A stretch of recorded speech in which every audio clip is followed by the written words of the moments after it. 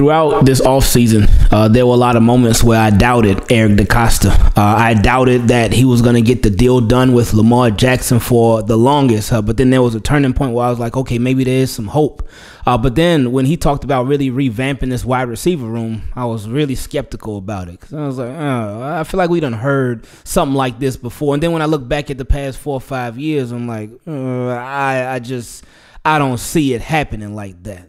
But then he signed Nelson Aguilar, and I was like, oh, okay. It's a slow start, but let's see how it goes. And then after that, from that point on, he never stopped. I mean, he just added another wide receiver like two days ago because they brought back Mekhi Polk. So he really stuck to his word. And from some of those receivers, it's been nice getting to hear what they have to say about this Baltimore Ravens team and their roles on the team and just how they feeling about being a Raven. And one of the biggest, probably the biggest addition at wide receiver this offseason has been Odell Beckham Jr. And whenever he speaks, it's very nice to listen and hear what he has to say because Odell Beckham Jr. has obviously been through a lot. He's been through the highest of highs in the NFL, and he's also been through the lowest of lows in the NFL. And I feel like when you have the highs, when you got the good stuff going on, it can make it not necessarily harder to appreciate, but you may not appreciate stuff as much if you only experiencing highs and joy and the great moments and all that. But when you hit a low, and we all know from personal experience, when you hit that low, it makes you reflect like, man, I guess maybe I should have appreciated it more when stuff was going good. But then when you get back on your feet, it's like, oh, you find a newfound appreciation for just everything. And you don't take stuff for granted. You appreciate every little thing that there is. And that's exactly what I took from Odell Beckham Jr. It sounded like he really just appreciated this moment, him being able to play football again. And let's get into his part of the presser. He talked about the first day of training camp, and he said he wanted to just be grateful for the moment because he didn't have that moment last year. He didn't play football for a whole year. And imagine that for a second. Imagine if you are a player who has been one of the best at your position, and since you were one of the best at your position, but then what you do, even if you're not one of the best at your position, but something that you do for a living, and it's taken away from you. It's taken away from you due to whatever the circumstances is, but in this case, due to injury, it got taken away from him. He didn't play for a whole year. And you got to watch all these people that you know. You got to watch all these people that you played with. You were right there in the field next to them, but you can't play. That's got to be a crushing blow. A crushing blow. And especially after coming off of the high that he had came off of, because he was looking to be Super Bowl MVP. And even if he wasn't the MVP, he won a Super Bowl. So you come off of the highest of the highs that you can get in the NFL. Because there's only one team that can win a Super Bowl every single year. Plenty of people make the Pro Bowl. They got all pro guys. Then they got the guys that go to the Hall of Fame every year and whatnot. But there can only be one Super Bowl winner every single year. So to come off of that, and instead of being like, all right, what are we going to do this year? How are we going to do this year? Let's try to hold down the Super Bowl again. Let's try to run it back again. No, you didn't even play.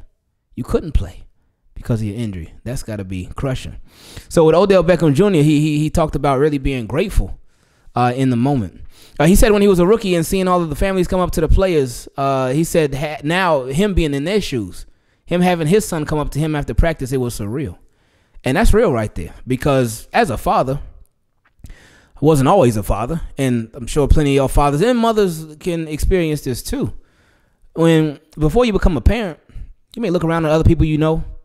You may love kids or whatnot. Some of y'all may not have even like kids.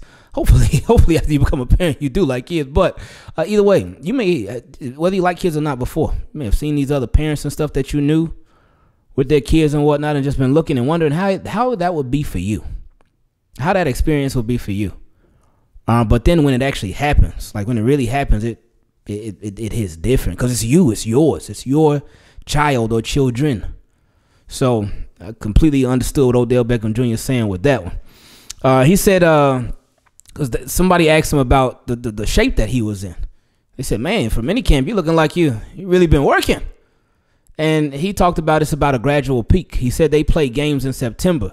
And he said if you're ready to play a game in minicamp, then when is that downward slope going to start? Because he talked about just wanting to peak at the right time, similar to what Lamar talked about a couple years back, just wanted to peak at the right time. But Odell talking about the physical peak too. So it said it's about maintenance and consistency and not doing too much too early. He also talked about how his last training camp was in 2021. So again, a long time ago. He said the things he used to have small complaints about. This part I really appreciate. I mean, I appreciate a lot of what he said, but this part for sure. He said the things he used to have small complaints about. He said that he was trying his best so you wouldn't hear those complaints out of him. So again, just really being more grateful and appreciative of the situation and him being able to do what he loves again since it was taken away from him. Now, Cordell Woodland, shout out to Cordell, man. He's been asking some fire questions as usual. Cordell is that dude, man. But anyway, Cordell asked OBJ about the difference with Monken in Cleveland versus Monken with the Ravens and the culture and whatnot. And OBJ said life's all about situations. Not every situation is for everybody. And he talked about how Monken went on to Georgia and won national championships.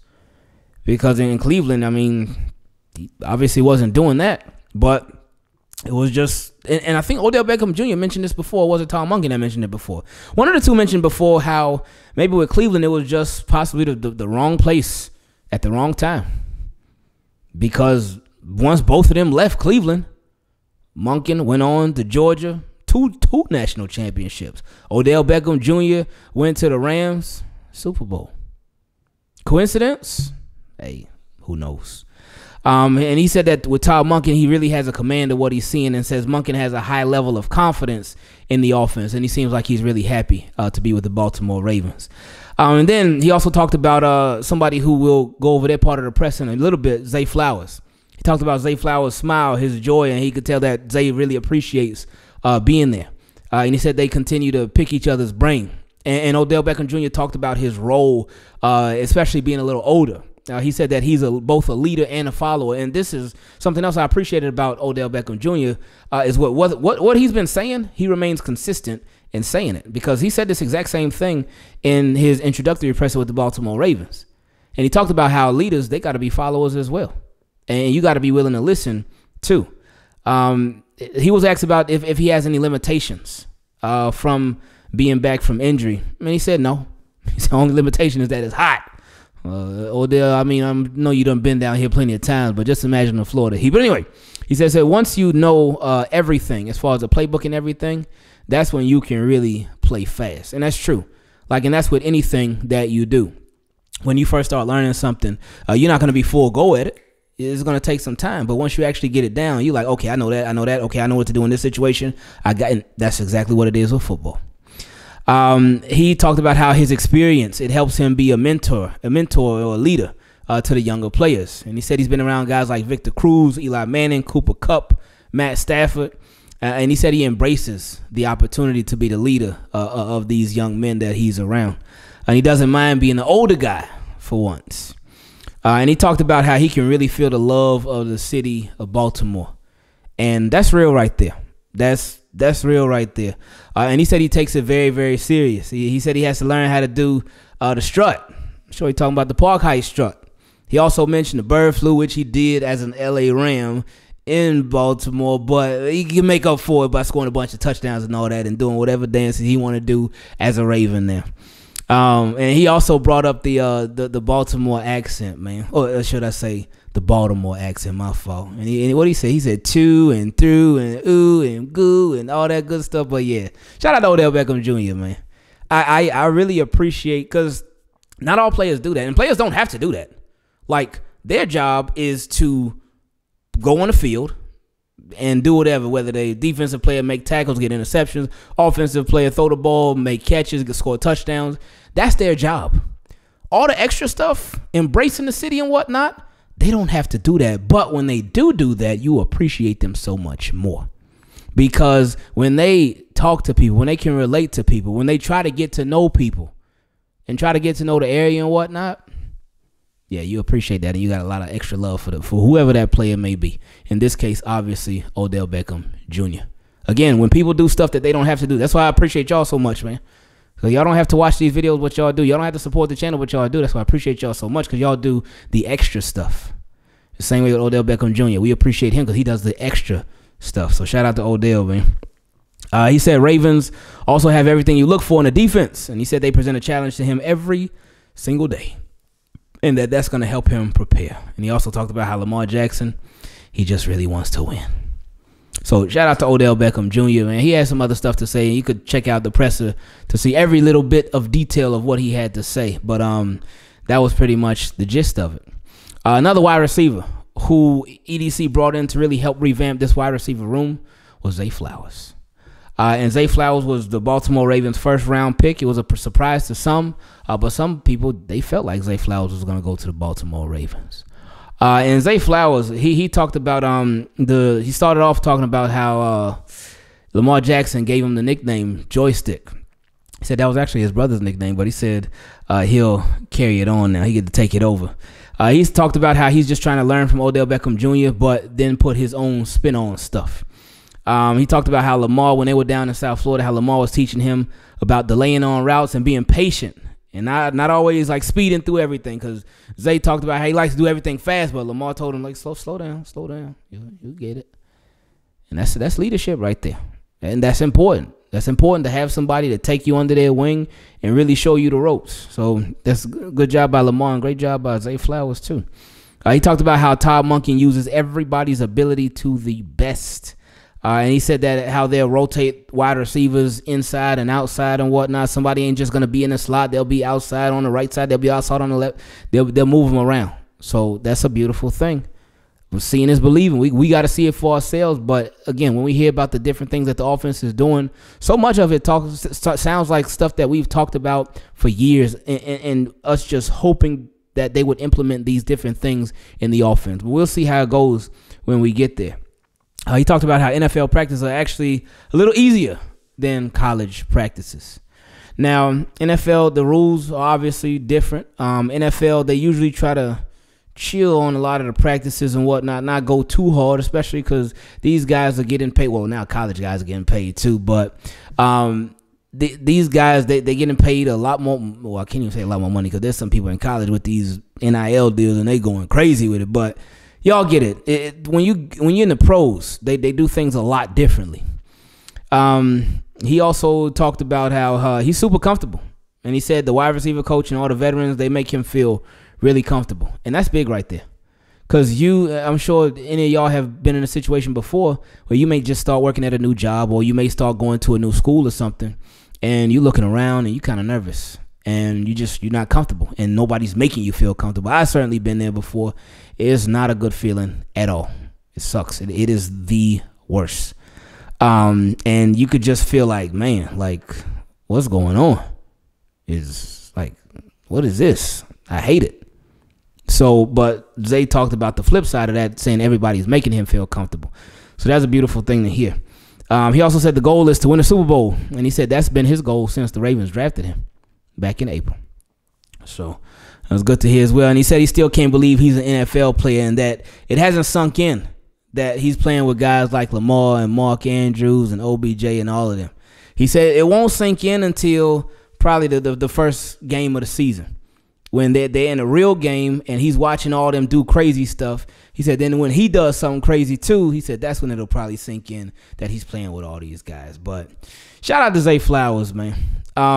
Obviously it's a South Florida thing, but he did really remind me of Hollywood. Just hearing his mannerisms, hearing him speak and whatnot, he reminded me a lot of Hollywood.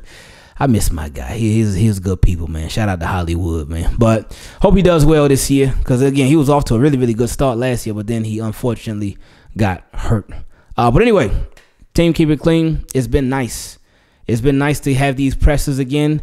It's been a lot, and we haven't even covered everything that every single person in the presser got because Marcus Williams, he spoke today. We haven't even got, well, when you're watching this, it will be yesterday. But didn't even get a chance to watch that part of the presser yet. Didn't even watch Harbaugh's part of the presser yet. So I do appreciate, though, the Ravens, the way that they do things with those presses because they make them available to us. And they don't have to do that. That's something extra. It's not a requirement for fans to watch presses. No, man. But since the Ravens make all of them available, well, 99% of the presses available to us. There's some that they don't. Some you either got to go on an app or some that they just end up, you only see stuff like tweets and stuff from the reporters who are there and the media people who are there. But the fact that they do, again, it makes you appreciate them more because it's something extra that they don't have to do, but they do it. So the big message that I got from this presser, especially from Odell Beckham Jr. and Zay Flowers, was just really about being grateful for the opportunity, being grateful for what's right in front of you, and being grateful for what the future holds as well. So team, keep it clean. I'm grateful for y'all. I'm grateful for everything that y'all have done in the past. I'm grateful for everything that y'all do currently, and I'm grateful for anything that y'all might do in the future as well. I appreciate y'all being good people. I always appreciate y'all just being very genuine too, because that's real right there. Because somebody could fake being a good person, but you could tell when it's real, and it's real from y'all. So I always appreciate that about y'all. Thank you for always watching. Thank you for always listening to the videos. Make sure you subscribe to the channel, turn your notifications on. Stuff has been busier than ever now, man. It's busier than ever, and it's not gonna stop. Like I talked about before, shout out to anybody that went to the training camp practices. If you get a chance to go, please do. You'll love it. I promise you. Promise you. So anyway, y'all keep your heads up. I know a lot of people going through a lot of different things, but keep your heads up, man. Try to stay positive with stuff. It ain't always easy. Trust me, we all know it ain't always easy, because life be trying you, man. Life will try you like crazy, man. But y'all keep your heads up, man. I love y'all. Appreciate y'all. And we out.